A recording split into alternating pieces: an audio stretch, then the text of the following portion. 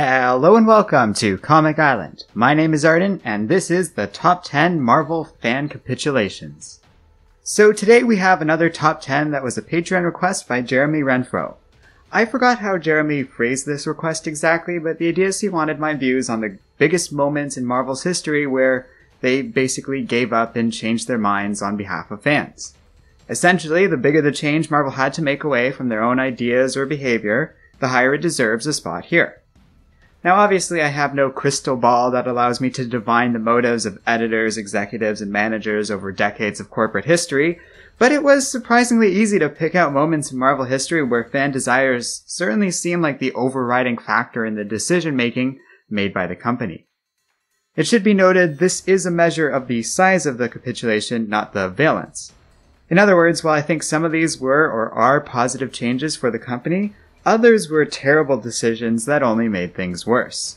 I'm not really judging these changes by their placement here, more just commenting on how big of a change I think they are, for better or worse. I will talk about my feelings about all of these, but just because something is high on the list doesn't mean I think it was a bad idea. That's worth saying. With all that in mind, let's get started with Number 10, The Return of Jean Grey. The first story of Jean Grey becoming the Phoenix, going dark, and eventually having to kill herself to stop her uncontrollable power from wiping out everyone was a tragic, memorable story that gained a lot of traction with fans and critics alike. The whole thing was perfectly recreated in X-Men the Animated Series, and the influence of that story has gotten so strong that it's pretty much what people think of when they think about Jean Grey. It's been weaved into her character in a big way because of this, and upon bringing her back, I don't feel the character was ever quite the same. Resurrecting Jean Grey clearly wasn't planned, as it meant major retcons to establish canon with the Madeline Pryor character, and put Scott Summers in a very questionable light to say the least.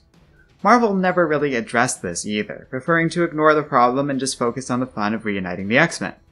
That's okay, it was an obvious move towards bringing back fans and trying to appease those who wanted her back and didn't like her dead.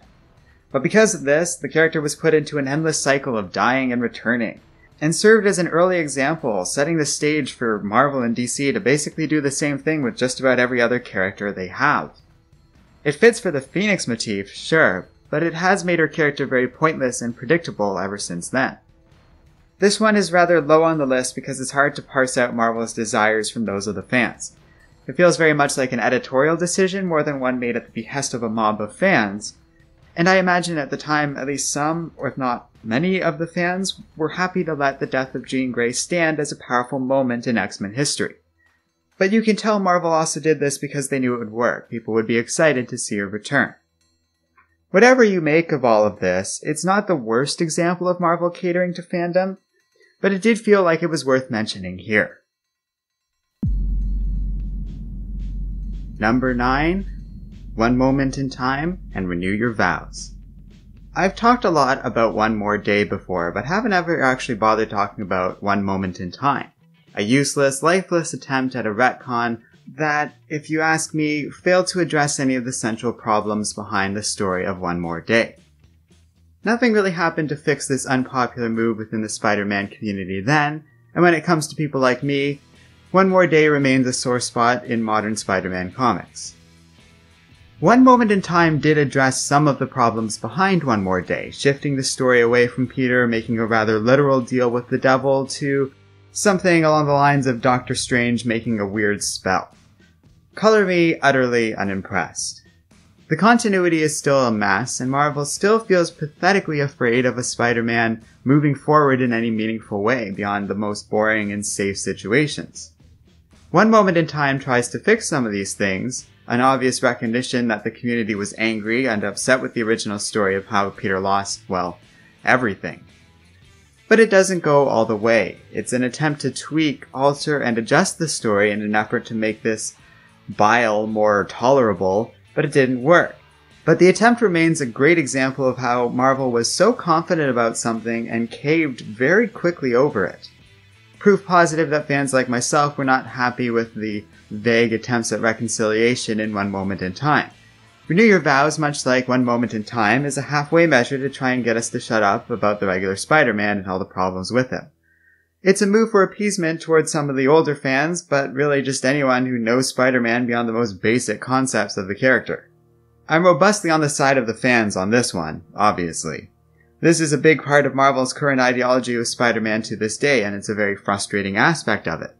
It would be higher on this title, but the fact of the matter is that Marvel still pretty much gets their way with Spider-Man. Fans have gotten small measures through titles like One Moment of Time and Renew Your Vows, but for whatever reason, Marvel still remains firm that Spider-Man cannot be in a committed relationship, or anything beyond the most basic superhero. There is hope, though. There's another superhero out there that's made an extremely successful transition into becoming a family man.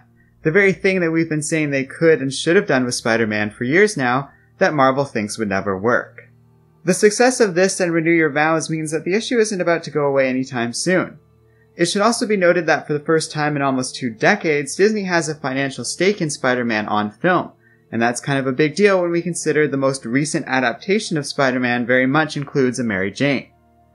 If Marvel ever finally abandons the disaster that is One More Day and just fully undoes that retcon, then it will be the biggest time a stupid idea from the company was defeated and would actually deserve to win this top 10. That hasn't happened and may very well never happen. Unless that day ever comes, these attempts at compromise are just that, relatively low on the list, but still a good example of Marvel really pushing for something that fans have really successfully, to a degree, pushed back on.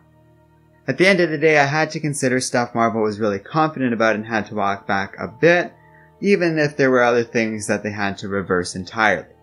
Let's move on to those now. Number 8. Captain Bucky. Okay, admit it. How many of you completely forgot this was even a thing? When compiling this list, I kind of did. But then I thought about it and realized this was one of Marvel's fastest cave-ins to fan desires in the company's history. Some viewers might even be completely surprised to learn that there was a time when Bucky was Captain America, but here we are. And this isn't some long-forgotten chapter of comic book history either. This happened quite recently. Evidently, the move was unpopular enough or wasn't selling comics the way Marvel had hoped, because the decision was very quickly reversed and never really registered with a lot of fans. Whatever story excuse they used to get rid of Bucky being Captain America, it seemed obvious to me this wasn't their original intention because it all went down way too fast. It's interesting this is one of the few examples in modern history of Marvel walking back one of their character replacements in a major way. For one thing, I think it is because sadly, even though it's not that long ago, we are looking back at a time when Marvel was a bit more responsive to criticism and operated with a less overt corporate agenda.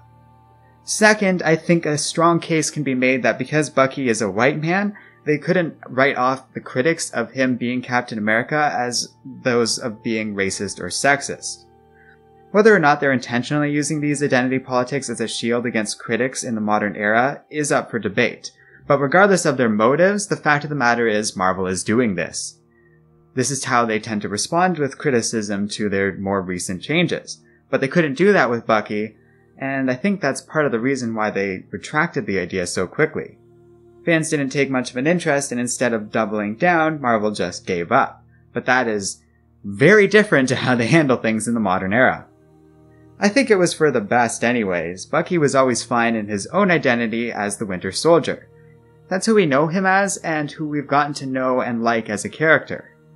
It goes both ways, though. Because on the other hand, I do like that in comparison, Marvel did actually follow through when they made Sam Wilson Captain America not long after Bucky. With Sam, it's the same situation, where I think he was always a cool superhero, and if not just better in his role as the Falcon, so the move to make him Captain America was equally unnecessary, but at least Marvel did follow through on it. At least they made it a big deal and a permanent, sustained thing with a lasting effect on the comic book world. I like that they followed through on a decision they made. That's something they don't do as much as they should. Bucky is the complete opposite of that. And while I kinda like that he's just back to being the Winter Soldier, and think it was probably for the best, it is an example of Marvel saying they're doing one thing and immediately doing another. No matter how you look at it, I think it represents a major cave-in on Marvel's part, and a very rapid example of one at that. Number 7. The Zorn Incident. I don't think I've ever really talked much about Zorn before, so let's get into this mess. Grant Morrison's time with the new X-Men brought us a lot of very memorable moments and some pretty essential parts of X-Men history and lore. He brought a cool team together, developed great characters like Quentin Quire, and gave us some really big moments that tend to stick in people's memories, and for good reason. Yeah, genocide! He also gave us Zorn. We are introduced to Zorn as a new mutant, ostensibly from China and otherwise a nice, helpful person. He even helps cure Charles of his paralysis for a while.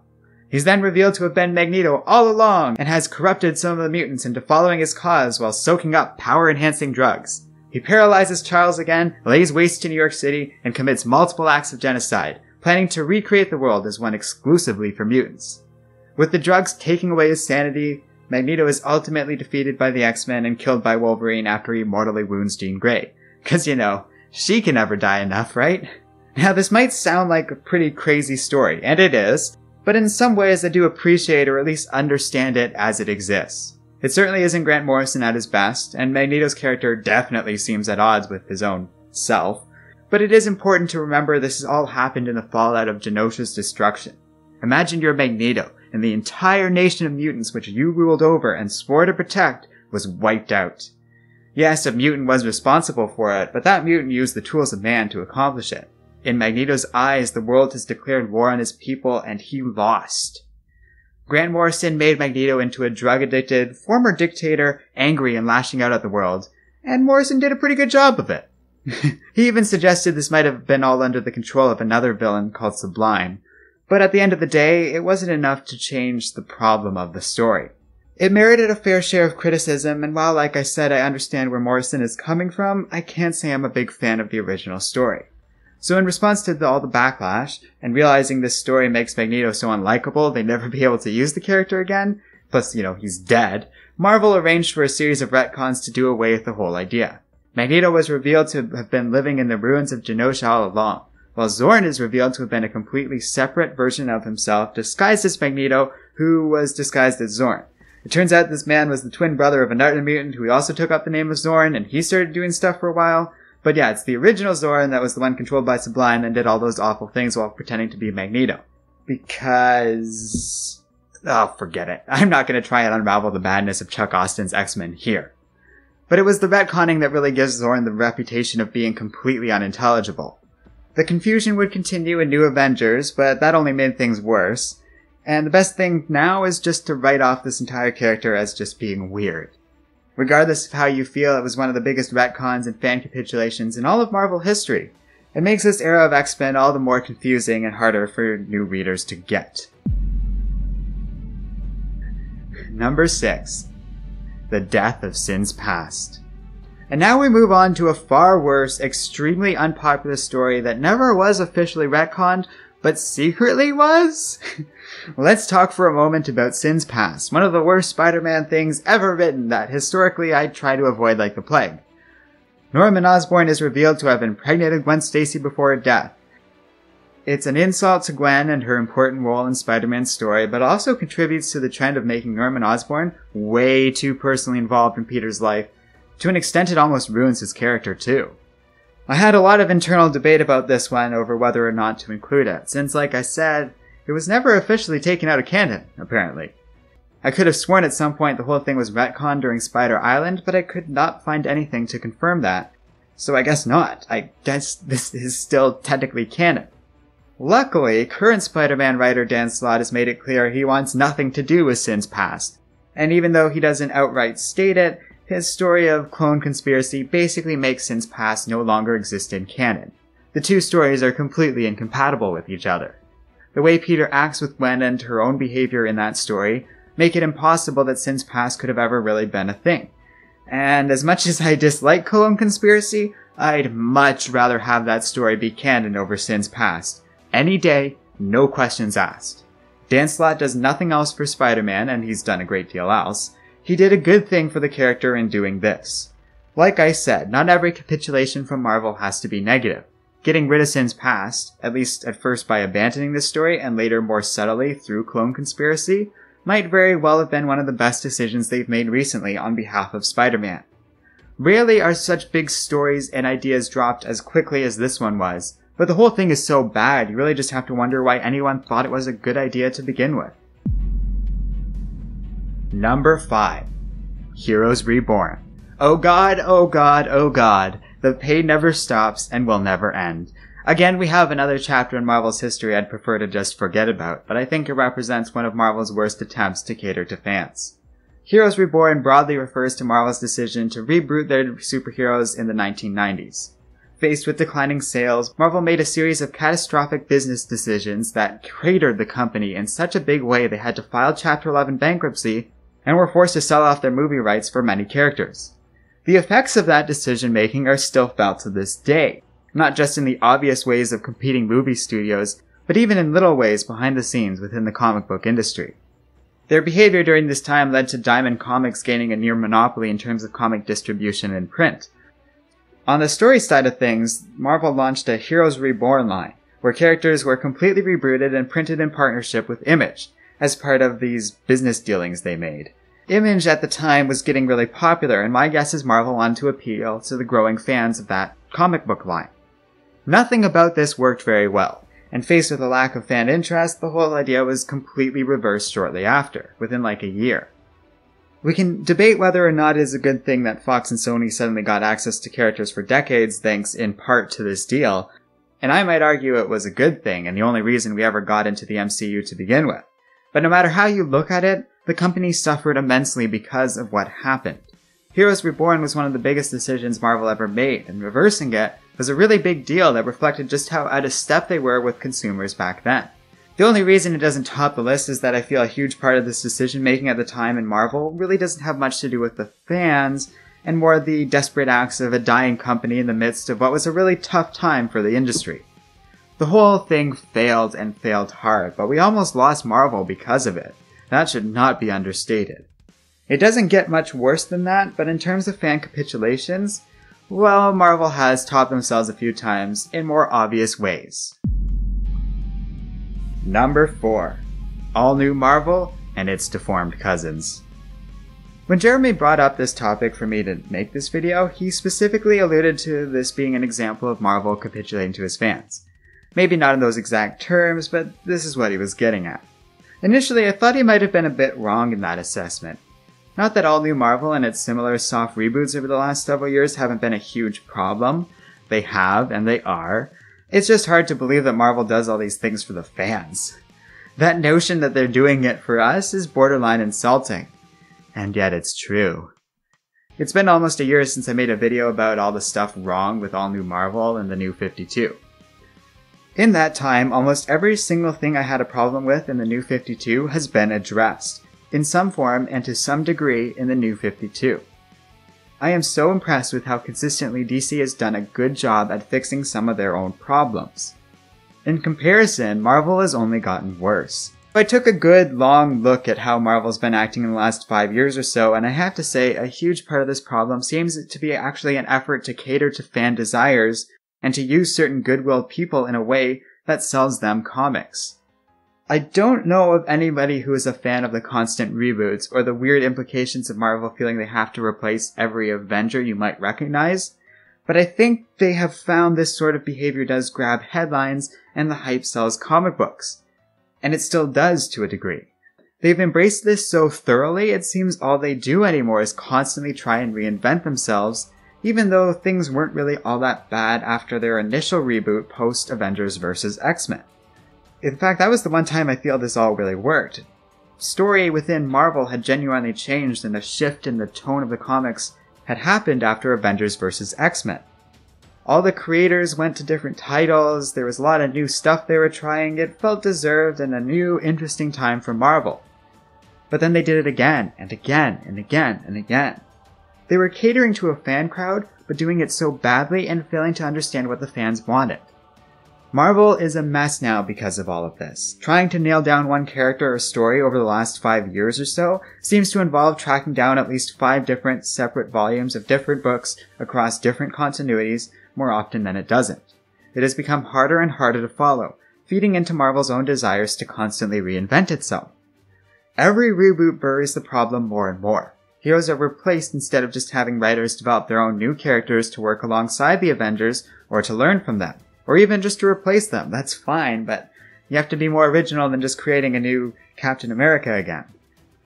It started out small and without actually replacing the heroes. That's why the first wave of the replacements were at least decent, and represent some of the best content the company has to offer these days. Miles Morales and Ms. Marvel were never really there to replace the originals, just to serve as new characters with a very different take on a similar hero name. The new Thor never really replaced Odin's son, and Jason Aaron did some really amazing work with her. But over time, we've gotten replacements that never really felt right, and were basically just direct, lazy supplements for the original, rather than creative takes on the new superheroes. Meanwhile, we started to get titles that feel like nothing but fan service to certain segments and factions of the internet. The more you can meme, I guess, but some of these titles feel so unfocused and just a weird form of fan service these days that vast swaths of the superhero publication line just aren't for me anymore. That's okay, I don't have to like every story, but it sure feels like a lot of them are becoming lazy, boring recreations of better comics from the past, while so much of Marvel's talent pool seems to consist of Bendis and a handful of other writers they haven't chased off yet that I feel have also kind of overstayed their welcome. I'm not happy with any of this. Marvel still sells well, or at least okay, but based on the success of the MCU, I would argue they should be doing better, and are relying on tricks and gimmicks just to sell the comics they have. It won't last forever, and even then, just because something is selling well, doesn't necessarily mean it's good. Sure, Rebirth is doing great, but so did the New 52 at first. It's all the more frustrating when we realize that a huge part of this is actually in deference to fans. Yes, they did so much of this for us, and it's really hard to reconcile with that. Sure, some of it has to do with money and their weird corporate agenda decision-making skills, but by and large, this is all in an attempt to make the comics more accessible and easier to read. Try squaring that circle as you work your way through 5 years of Daredevil comics, with at least 4 different volumes to navigate in the correct order. These stupid reboots consist of some of the worst things Marvel has ever done to themselves, and so much of it was done in our name. Number 3. Marvel Legacy. So I'm sure some of you are going to be upset this is here. After all, this is all before Legacy has even hit the shelves. I would agree I was judging things too soon, except the reason this is on the list has nothing to do with the actual content of Marvel Legacy. That's incidental. I think it's a step in the right direction for the company, sort of, or at least it could be, but it doesn't matter. No matter how good or bad Legacy is, it belongs right here on this list. And the reason I'm sure of that, without having read anything from it, is because the reason Legacy is the number 3 biggest fan capitulation in all of Marvel's history has nothing to do with the actual content of the story, and everything to do with the marketing of it. Though Marvel definitely deserves criticism for All New Marvel and the variants of it, it has worked pretty consistently throughout all of this in terms of sales. In spite of that, over the last year, Marvel has been shown up in a major way by DC's Rebirth. Broadly speaking, they still sell more books, but DC sells on average more comics per title, and even though they publish substantially less books than Marvel, and therefore sell less in total, they are gaining a strong, loyal audience, and the comics are actually starting to sell more as their series get longer, which is a very rare and good thing Marvel has not been able to do in years? Decades? Who knows? This sort of thing is unprecedented in comics, and it should not be underestimated. Rebirth is kicking ass right now. More importantly than that, the quality of DC's stories has gone way up. The stories are getting better and bolder. The company is taking risks, real unqualified risks, and they're paying off. In comparison, Marvel, too afraid to make Spider-Man a dad, seemingly unwilling to focus in on characters their own movie line has spent millions of dollars showcasing, and unable to commit to any title beyond a certain number of issues, just keeps looking like it is falling farther and farther behind. In a clear and obvious response to all of this, Marvel has been hyping up their latest soft reboot, Marvel Legacy. Every single moment of marketing around this thing has a clear central message to it. They're trying to do what Rebirth just did. They're bringing back the Avengers as we know them and like them. They're going to start trying out cool ideas and hopefully try and make a real commitment to one status quo for a little while, or at least a line of changes that we can follow and aren't abrupt and out of nowhere. Hopefully they'll actually avoid doing more reboots after this, and are even claiming they're going to change the comic book industry, like DC very much did a year ago. It's all bullshit, of course. Marvel's practically become the DCEU of the comic book world, trying to chase the tail of the more successful company that did it first, and already signs are showing the right lessons may not have even been learned by Marvel. I've heard news that Loki is going to be the new Sorcerer Supreme, for example. They can't be themselves for 5 minutes without going back to their old bad habits and trying something boring, and just another hero replacing another role. I don't think Legacy is going to be the vast title change that Rebirth was, but I could be wrong. Rebirth surprised me in all the best ways, and I hope Legacy does too. Even if it isn't great though, I have a feeling it's a step in the right direction. Bringing back the old heroes, making Captain America not a Nazi, and also keeping all the new, good characters that worked, that's a really good sign, and the first step in bringing back some of the elements Marvel may have been missing for the last few years. It's not going to happen overnight. Rebirth was a rare example of a company really shifting itself in a positive direction all at once, and we shouldn't expect Marvel to change just as quickly. That's unfair. But Legacy is a change and does appear to be a change in the right direction. Given how strongly they were pushing in the other direction up until now, it's a major example of them giving in to fan desires and hopefully in a good way. Number 2. The Inhumans. Yes, this part of the top 10 is just a solid, concrete block of crazy decisions made by Marvel in recent years. But what can I say? Marvel has been operating almost entirely over the last few years at fulfilling their weird agenda to force us into living out their own revenge fantasy against Fox, leading to an unprecedented era of editorial oversight. We see this as the comics have become a workshop for our testing ideas and experimenting on replacements for certain characters in the MCU. But the worst of it, the absolute most annoying, unbearable part, has to be the way the company has been aggressively blocking the use of X-Men and the Fantastic Four in all facets of comics and their marketing, while at the same time pushing the Inhumans on us as if we were children refusing to eat our vegetables. The Great Inhumans push has been entirely a top-down, mandated executive order. Neither fans nor writers asked for it. Multiple video games have been ordered to remove X-Men or Fantastic Four characters, especially in recent years, while the company is systematically avoiding them in merchandise of all forms. There is an active, real effort to make you forget about the X-Men and fall in love with the Inhumans, but you can't force love, and it's done in such an obvious, heavy-handed way that it has completely and utterly failed. The capitulation was not in the Inhumans push. Like I said, nobody asked for that, and Marvel never assumed people wanted it. The capitulation occurred the moment Kevin Feige was freed from the grips of Isaac Perlmutter's control and the Inhumans movie was delayed, in other words, cancelled. Yes, they said it was delayed, but the second they announced they were making a TV show instead, I knew the game was done. They just didn't want to go out of their way to officially cancel it if it turns out the show is really successful, but I seriously doubt it will be. Marvel has failed to make the Inhumans into the major movie franchise they wanted. I take no pleasure in that. The Inhumans were always good as peripheral characters, but they were never interesting enough to replace the X-Men. So rumors of a plan to exile the mutants off planet after the events of Inhumans vs. X-Men were clearly abandoned, and Marvel has been basically forced to admit to themselves that no matter what they do, no matter how hard they try, the X-Men are never going anywhere. This was a victory for fans in a vague sense, but also a real lost opportunity. See, there's a version of this story where we could have been Marvel's greatest ally in making the Inhumans movie a thing, and a successful thing at that, not their greatest enemy. If they hadn't done everything in their power to marginalize the X-Men and the Fantastic Four, and instead just focused on showing the fun of the Inhumans, working with them and the other heroes of Earth, we might not have been so hostile about all of this. There's some great work being done in the comics with Inhumans these days. On that side, Marvel's done a great job. Charles Soule had a really good run with them, while the Black Bolt solo series being published right now is definitely worth reading. It would have been a lot easier supporting content like that if people weren't sick and tired of the Inhumans being forced into every single stupid story. If every new character wasn't forced to be an Inhuman while no new mutants were allowed to be created, only killed off.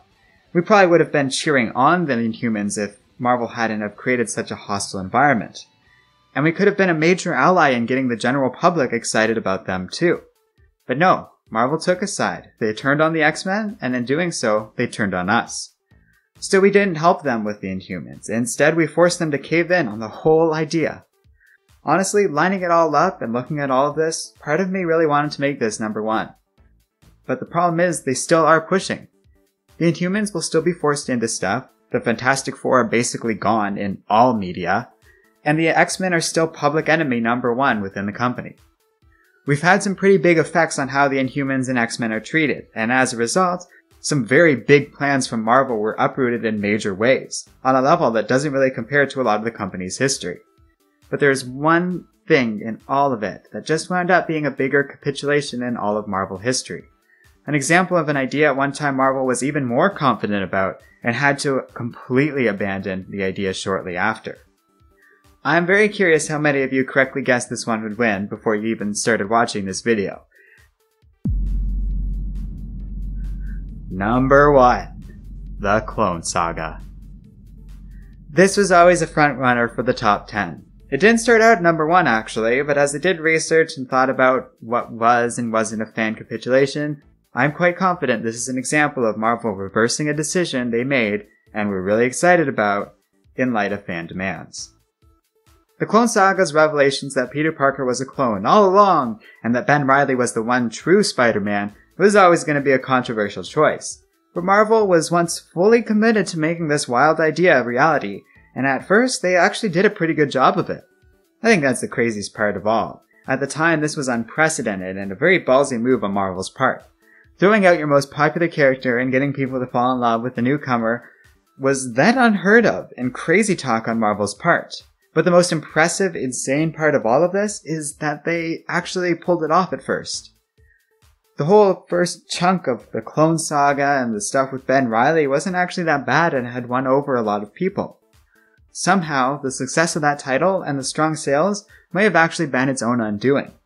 In response to it, Marvel ordered that the Clone Saga be continued indefinitely, and it was drawn out far, far longer than was ever originally planned by the writers. Quality diminished, as it would, given the situation, and ultimately Marvel had to abandon the whole idea, revealing it was really Peter who was the original, restoring him and killing off Ben Reilly or something, and then the Green Goblin was revealed to be behind the whole damn thing. And yeah, it stumbles into this inconsistent mess that after a while I just don't care enough to make sense of it. Marvel might never top themselves on something like this, with so much creative force behind an idea being dashed so majorly in such a clear-cut manner. Well, pretty much everything on this list is a form of Marvel sort of renegotiating controversial stories and ideas with the fan community. The end of Clone Saga reads less like a negotiation and more like an unconditional surrender. Whether you like Clone Saga or not, it was a major shift in Marvel's plans and a rather serious change in what Marvel wanted to do at the time. As big as some of the other changes are on the top 10, none feel as big as Clone Saga. It was a crazy time in Marvel's history, and in the end there's nothing else that quite compares to it. Not even all the silly stunts they pull today. So that's the top 10. I will say I was surprised at how much I wound up going towards more modern decisions in comics as examples of Marvel capitulating to fans. But to a degree, that should be expected. The rise of the internet and the growth of Marvel into a globally recognized brand definitely dramatically increased the level of fan engagement. So fans have a bigger impact on Marvel's decisions, and that just makes sense. But when we consider how they've also been operating with this agenda, with regards to their own movie and television studios and their legal deals with other companies, fans have actually had stuff to fight Marvel over in the modern age that don't feel petty or nitpicky, but real legitimate complaints and problems with the company taking things too far. Marvel, specifically Marvel and not Disney or the MCU, really need to take a serious look with how they engage with these stories, their licensing, and the fan community. They need to put an emphasis on creativity over branding and brainwashing fans into liking the characters they want you to like. If there's anything I learned from going over Marvel's history, it's that this is not how the company used to function, nor is it how they should operate now. It's one thing to try out new ideas for the movie. That's pretty much why the Disney keeps the comic book line around. That's fine. But what they do now goes too far, and the fact that they constantly are at odds with their fans is not a good sign. That doesn't happen these days with DC. Oh, of course there's people who are going to complain with the company, or who don't like what DC is doing, but by and large, they are working with the fans rather than against them. It does not feel that way with Marvel. What they do now is up to them, but I will say it has been a long, long time since I've been this disengaged with the day-to-day publications over at Marvel. Too many of their titles are more frustrating than fun. So much of what they do is confusing and unfocused. The only hope I can take in all of this is that I very much felt this way about DC near the end of New 52, and now I think they're doing a great job. Here's hoping that in a year from now I can say the same about Marvel. But then I remember I had that exact sentiment last year with the company, so let's just say I have guarded expectations. It's not a good sign that the most charitable thing I can say about Marvel Legacy is that I hope I'm wrong about it. And that's a bit of a downer note to end this video on, but I don't know what to tell you. Marvel's so frustrating these days, and I have no immediate solution.